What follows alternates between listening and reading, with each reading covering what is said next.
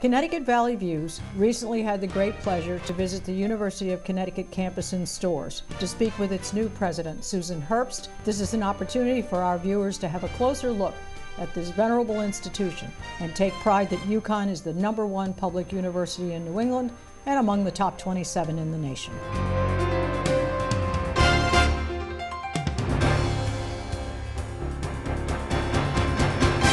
President Herbst, we're very happy to be here. Connecticut Valley Views welcomes the opportunity to speak with you for a few moments today. Thanks so much. Yeah, it's a pleasure. As a former executive and vice chancellor and chief academic officer for the University System of Georgia, what attracted you to the position here as the first woman actually for Uconn since its establishment in 1881? She's the envy of a lot of research universities because of the Uconn 2000 project, which really changed the face of the campus, and just the investment year after year that our legislature and our governors have made. They're very dedicated towards making this a top college. They are, and I think people understand that as the research university for Connecticut, that's our mission. Is that we need investment in order to not only create jobs, but also to create new knowledge, and that's what we're all about, whether it's in the fine arts or philosophy, English, or stem cells and finding the cure for cancer. I mean, those are things that we really are about, and so I think we bring a tremendous amount by way of culture, science, and understanding of the world to Connecticut. Was there a reaction? I guess this might be more in a personal feeling. Was there a reaction to you being the first woman president? Did you get a sense? And I'm not saying that this would necessarily be an adverse reaction, but was it surprise or interest or congratulations? How do you feel that, generally speaking, the faculty reacted? Well, I don't know about the faculty. Students, I guess. Yeah, I mean, I think the only, I think most people, professionals out in the world, have seen that women are now, CEOs or college presidents. So I think, among that group of people, I don't think there was so much surprise, but there should be, because only 14% of research university presidents are women. So I think people get a sense, because there are some high-profile women presidents, that there are a lot of us, and there rarely aren't. The same holds true. A very small percentage of women are community college presidents and comprehensive university presidents. So we have a ways to go. And certainly, I don't know if they've ever looked at the data on CEOs of Fortune 500 companies. A very tiny percentage, single digits, are women. So they weren't surprised. They should be, given those numbers, which are grim. But I will say the best reaction is from students. And I just had a student in my office today saying, how incredibly proud she and the other women students are at Uconn to have a woman president. So to me, what the students think is probably the most important. And yeah, I think what's important is there's a role model to follow. Right. It's not so much, oh gosh, we won, our side won. I think it's more now we have someone to follow.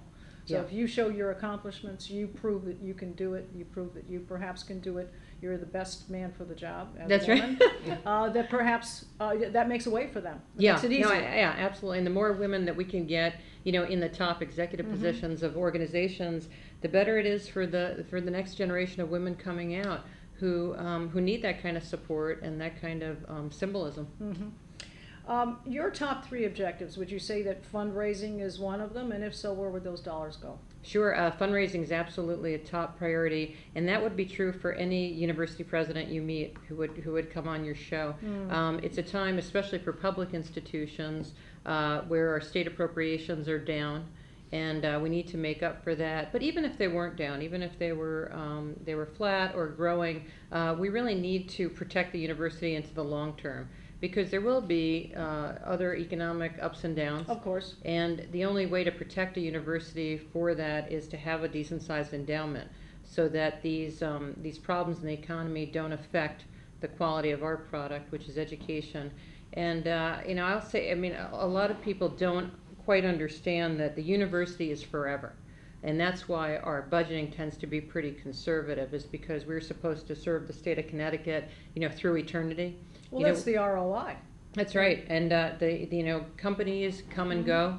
If things aren't going well, they shut down or try something different, and we don't have that option. We have to be a big, comprehensive research university forever.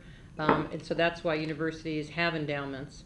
is for that kind of long-term protection. Well, it's really keeping a rainy day fund, and so Exactly. you need to make the hay, while the sun shines, Mhm. so that when these days come, you don't have to worry or be concerned about it, because it actually takes you unfocused from your day-to-day It does. activities when you're worried about writing the check. Yeah, and we're not fragile by any means, but we'd be in much better condition if we had the kind of endowment that's appropriate for a university our size. Mm-hmm.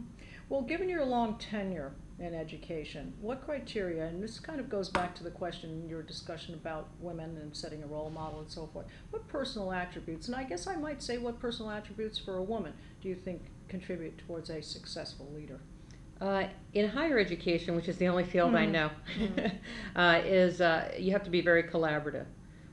You have to work in groups, work in teams. I mean, it's a joke often that we at the university always have a committee whenever an issue Sure. comes up, and it's true. Mm-hmm. And it's because we're a culture of discussion, we're a culture of argument. I mean, academics are all about critique and new knowledge, and so whether it's about their science or their art or how to make the university a better place, we want to talk about it in groups. So it's one of the reasons I like to be a leader in academe, is because I like that culture of discussion, argument.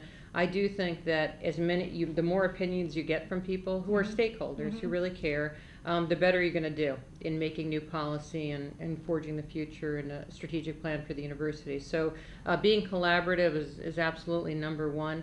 That said, this is like a big corporation. It is a big corporation. Of course it is. And it's an enterprise that needs very close attention. We need to have the right people in the right places with the right kinds of portfolios. And it is my job to make sure that people are accountable to me and to the state of Connecticut, because we serve citizens of the state, the governor, and the legislature, and we have to make sure things go right. Well, I think also in speaking to that, what's important is that you're saying you want to hear, so you're going to listen, then you're going to sort. And what I think what makes the good leader is that they have heard all the discussions, and ultimately you make a decision after hearing that. I think that's key, because otherwise you get so many diverse voices and you end up making a mess rather than actually a good stew. And I think that one of the challenges becoming a university president, and I imagine it's true of becoming the head of any big complex organization, is that you need to listen to everybody. At the same time, decisions are coming flying at you every day. So I'm trying to work my way through the entire university, through every academic department, and listen to people, hear about what their departments are doing, whether they're the English department or payroll or financial aid or philosophy. And so just due to scheduling, I can't, it takes a while to do that. Of course. But at the same time, I have to work in real time too and make a lot of decisions. So it's, the first year is just, it's got to be like that, and I'll do the best I can. It's prioritization. It is. It is. Well, you spoke at a recent Metro Hartford Alliance breakfast meeting in which Catherine Smith, who is the Commissioner of the Department of Economic and Community Development, she was also a speaker. You had a very interesting conversation, and to that end, to the current and future plans for the university to assure that the courses offered here on campus meet the job industry opportunities and retain some of this youthful workforce in Connecticut. Your thoughts on the best way to do that? Well, I think one of the things we need to do is work more closely, Uconn, with the other Connecticut state universities. They obviously serve the workforce of Connecticut in a very direct and different way than we do. It takes a student less time to graduate from a lot of those institutions, especially the community colleges. But I think that while transfer between the institutions is seamless, I'm not sure that we're always thinking about job and career paths. If a student is excelling at one of those institutions and needs to improve their skills further to get into the workforce, how does Uconn then enhance what they do? Many of our students obviously go right into the workforce. Students who are in fields like accounting and finance and the health professions, they are still getting jobs and pretty quickly out of school. The large majority of students are having a lot of difficulty right now. And it keeps me up at night, and it is painful to see students who are doing everything we told them to do. And talented, studying hard, capable. they're talented, they're capable, and they just cannot get a position in their field. So, a lot of our students are very... Do you encourage them then? You encourage them to maybe deviate? Yeah, we do. Yeah. We are often encouraging them toward internships, to trying to work in their field somehow.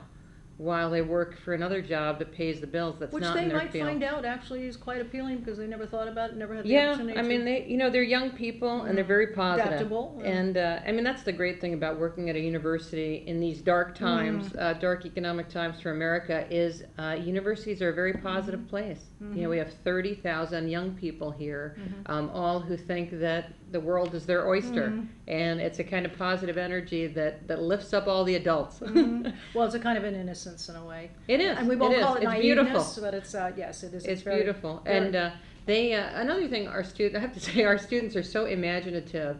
Even though they are not always as worried about economic future because they're young and they don't have families to support, is a lot of them are trying to figure out how to start their own businesses, so that when they graduate, they'll have a business to go to. They'll have a Entrepreneurial, well, yeah. which is very necessary in today's world. So a lot of web companies, students starting up very interesting ideas, retail and services, and it's impressive.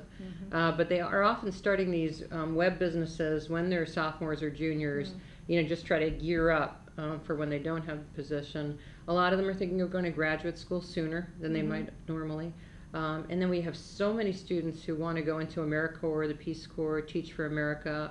They want to improve the world, don't they? They Yeah. they see that it seems to be falling apart. They want to do something. They for it. do. I mean, they care. The students these days are not self-absorbed, contrary to popular opinion. As a The matter prior of fact, generations. yeah, as a matter of fact, I think the students of today are so accustomed to doing public service because the high schools are doing a much better job at that. True. So by the time we get a freshman at Uconn, they will understand the value of giving back to their community because that's what they were asked to do in high school. So it's wonderful for us because then they get here and they get to really explore that and do it in more intense ways. So it's one of the nicest changes I've seen in my 20 plus years in higher education. They may be the next great generation. They may be. They may be. Well, in that same vein, you've indicated in prior media comments that you've made that you believe to enhance the culture of accessibility for yourself, for the faculty, to have a kind of an open door office hours. Have you found that the students have taken advantage of that? Do you see that happening? Oh, absolutely. As a matter of fact, just this morning I had my monthly, it's about every month, office hours.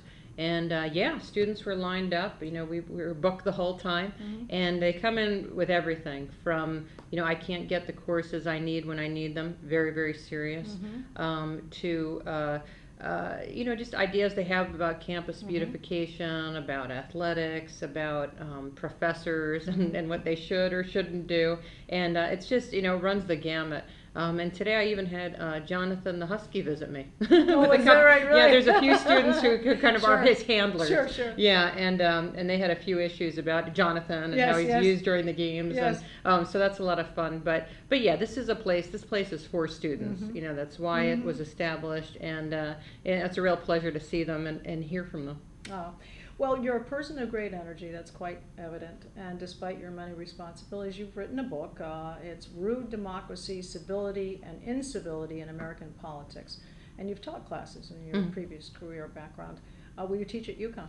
Yeah, I will eventually. It's a matter of when, and I really do like to teach during a presidential election season, so that would mean this fall. So I'm trying to figure out how to manage that. But and it's very, for a political scientist, it's wonderful to teach during an election year because the class runs itself, and there's so much material to work with. But I do think that administrators, leaders often get disassociated with students and faculty, and they start to forget what it's like to teach, and how much energy that takes, how much effort it takes, how hard it is. Yes. And teaching the last few years, after not teaching for several years, reminded me just how much support young people need, and how even the most talented young person can really fall off track if they don't have attention from adults who care. And that can be a professor, that can be a department secretary, that can be a dorm leader. And so it's a reminder to me that administrators can get untethered from the true life of the university unless they teach. If you don't teach and you're an administrator and you just see students at award ceremonies and that sort of thing, You're too far removed. You are. And they know it. And they know it, and they sense that you don't understand their world anymore. So I'll absolutely get back to it as soon as I figure out exactly what's going on here in Storrs. Well, it's been very interesting visiting with you today. Again, appreciate very much your time that you gave to us, given your busy schedule. We do appreciate it. Connecticut Valley Wonderful. Views, thank you Thank so you. much. All right.